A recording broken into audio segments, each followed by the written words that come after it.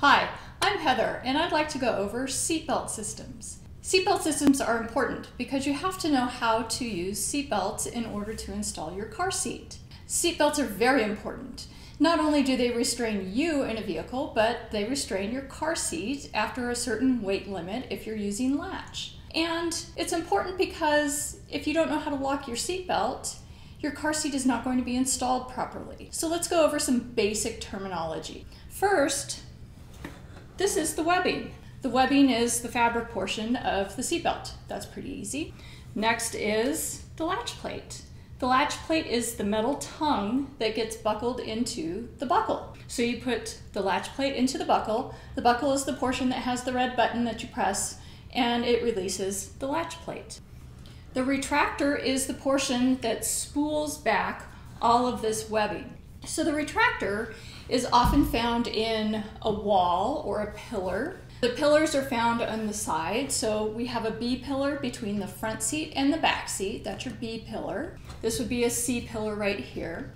You can also find a retractor inside a vehicle seat, like this center seat right here has the retractor built inside. And you can find a retractor even in, say, the floor of the vehicle. In some vans or some SUVs, you'll see them in floors. And sometimes even you'll see some seatbelt systems that have dual retractors. So you'll have a retractor up at the top and a retractor at the bottom. So seatbelts come in all sorts of varieties. The most common variety that you're going to find is called the switchable retractor. And that's in, gosh, I'd say about 90 to 95% of vehicles on the road today. It is, in modern vehicles, really the most popular that you're going to see. So let's go over what a switchable retractor is and why it's important to you. In everyday driving, switchable retractors are in what we call the emergency locking retractor mode, so ELR mode. In your vehicle manual, I want you to crack open your vehicle manual at some point today, and in your vehicle manual, it'll say ELR mode. And what that means is just as you drive, if you go around a corner too fast or if you slam on your brakes, it's going to grab onto you and pull your seatbelt tight and lock. So something like that. Now, in some cars, if you try and yank on your belt like that, it's not going to lock. And you're going to go, my seatbelt's broken. Well, there are two different types of ELR retractors. There's a webbing sensitive ELR retractor, which is like this. So when you grab on it and pull like that, it's going to lock. And then there's a vehicle sensitive retractor. So the vehicle sensitive retractor, if you try and yank on it like this, it's not going to lock. It only locks when you slam on the brakes or when the vehicle senses that there's a change in momentum. So that's a vehicle sensitive. So it doesn't mean that your seatbelt is broken. It just has to have, the vehicle has to change. And some retractors actually have both types. So you may try and try and try and yank on your seatbelt. It may not stop. And somebody else in your family or a friend may come up and yank on your seatbelt and it'll lock. So it just depends. Don't worry about your retractors. Chances are they're not broken.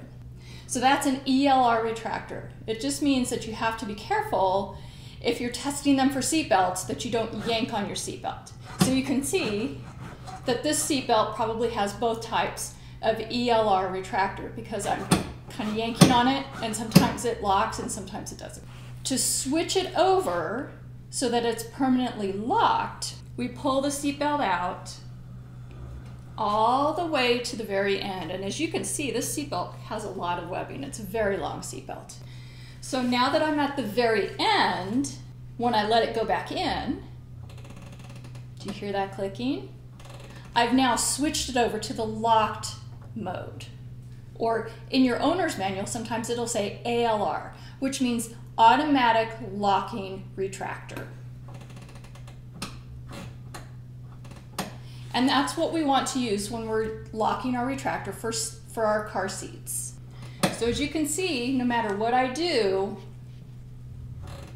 I can't pull it back out. It's locked and it's going to stay that way all the time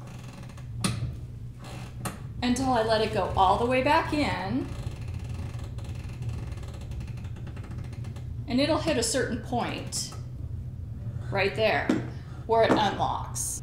So ELR mode is for car seats. Think of it as car seat mode. Okay, so automatic locking retractor. Okay, so that's your switchable retractor. So pull it all the way out slowly, because if we yank on it, and now it's not going to do it. If we yank on it, it might lock, and we think it's locked, but it's not. Okay, so we pull it all the way out slowly till the very end, and then let it go back in. Once we hear that clicking, we know it's locked. Now we need to be careful because we might not always hear that clicking sound. We may be in a noisy environment, and some retractors really are actually very quiet. So we need to be careful with that we don't absolutely trust our hearing on the clicking. Make sure that as you let it go back in, test it, pull it out, let it go back in again a few inches, and try and pull it out again. That's how you do the true test of the ELR mode or the automatic locking retractor mode. And that is switchable. Why do we need it locked like that? Let me show you. Let me actually put a car seat in. So let's use that switchable retractor in installing a car seat. Here's a forward-facing car seat. It's probably being installed for a child who's over the weight limit for latch, so we need to use that seat belt.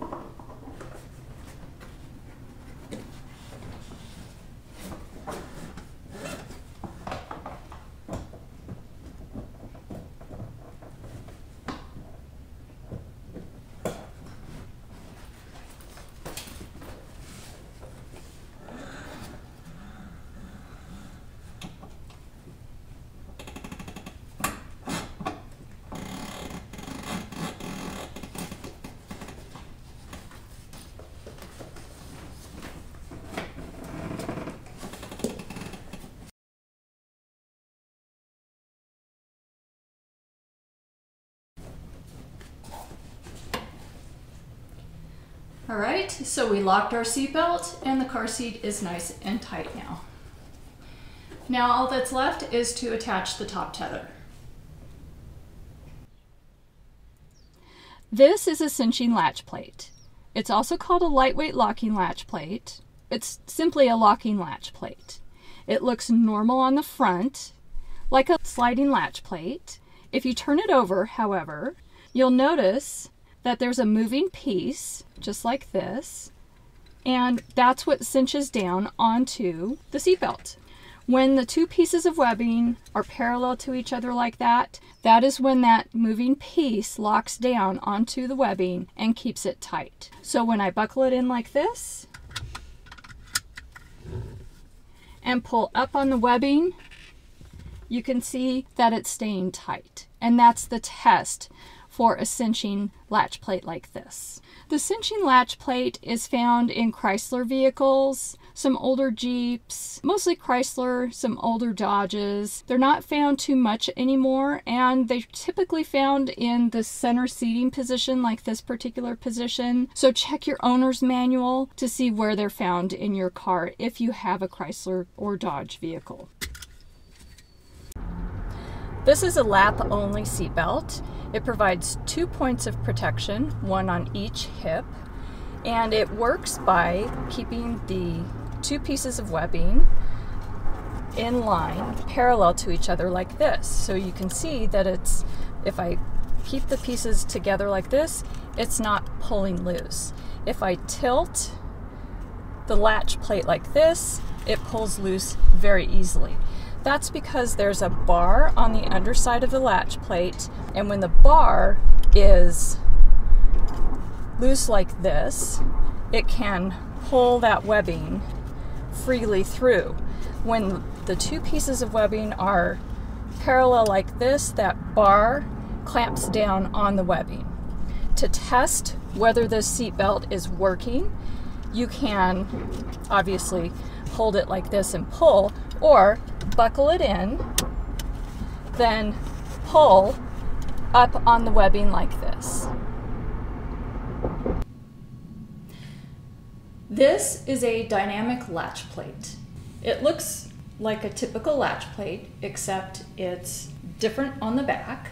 It looks like it has moving pieces, and when you buckle it in, it feels like it has tension on the lap portion of the belt. So when you feel it around your lap portion and you try and pull up on it, perhaps in your vehicle, if you have these in the front seat, you won't be able to lift any of it. If I were to buckle it in this vehicle,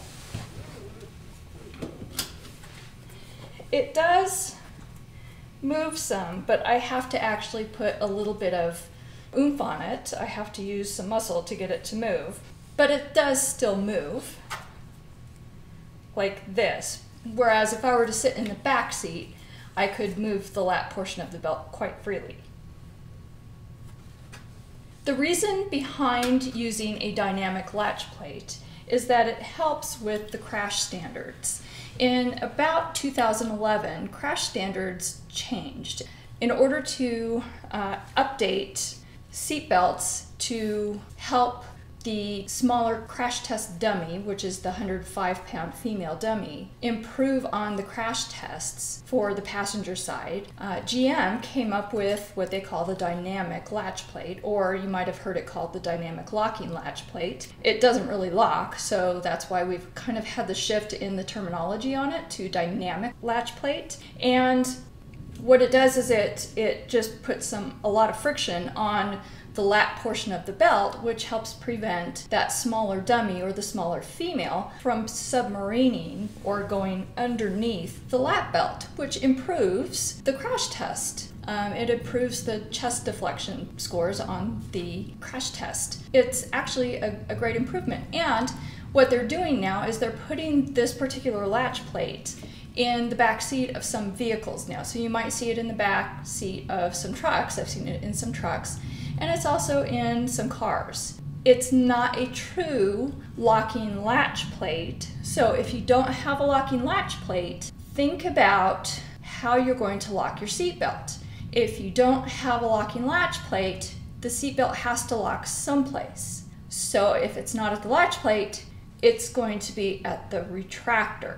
You have a switchable retractor. So remember how to switch over your switchable retractor.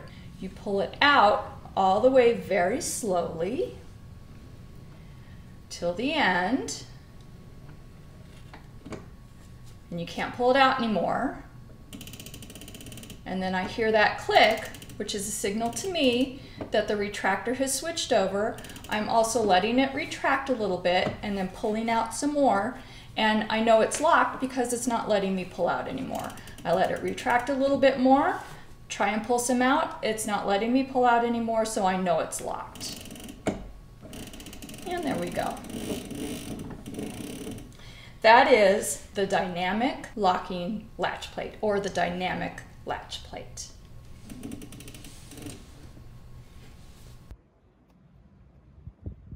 Have you seen this type of seatbelt before? Maybe you have it in your own car. This seatbelt comes down from the ceiling and becomes a lap shoulder belt, a 3-point seatbelt. So just remove it from its storage spot, and it comes down like this. This seatbelt has 2 latch plates, and this even has a label which shows you how to connect it. This smaller latch plate goes into this buckle right here, like so. And that's how we connect it to get the lap shoulder belt. It can be used now to install car seats, or for booster riders, or for regular adult riders, as long as we lift up the headrest. To unbuckle it and put it back into its storage spot, there is a slot right here on the back side of this buckle, and you can fit this latch plate in here. If you don't want to do that, or if for some reason that latch plate doesn't fit, you can use your key or a similarly sized object and just poke it into that slot. I'll use the latch plate to show you. Just like this, poke it in there, it releases it. Then make sure it's not twisted, It goes back up into its slot and it's nice and safe. You may have noticed something on this seatbelt right here. It looks like a buckle, but it's not. It's a seatbelt pretensioner. During a crash sequence, the pretensioner fires. There's a little chamber down here, and it fires and tightens the seatbelt on you. That allows the seatbelt to hold you back and protect you a little bit better during the crash. The seatbelt pretensioner is an important part of safety. They've done studies on this and shown that they're very helpful during the crash sequence in reducing injuries. Another portion of the seatbelt that you might not see is also called a load limiter. A load limiter, because this fires, it's not on all seatbelts, but the load limiter will, once the seatbelt has a certain amount of tension on it, the load limiter will loosen the seatbelt just a bit so that you're not held back too tightly and cause further injuries, because you might think, oh, well, the seatbelt is being pulled too tightly on me. It could be. So the load limiter limits the amount of load on you and might potentially reduce those injuries. So they work in conjunction. But again, not every seatbelt with a pretensioner has a load limiter. Some pretensioners are now found in the back seat, so that's something that you can look for when you're shopping for new cars. It's a very important safety feature.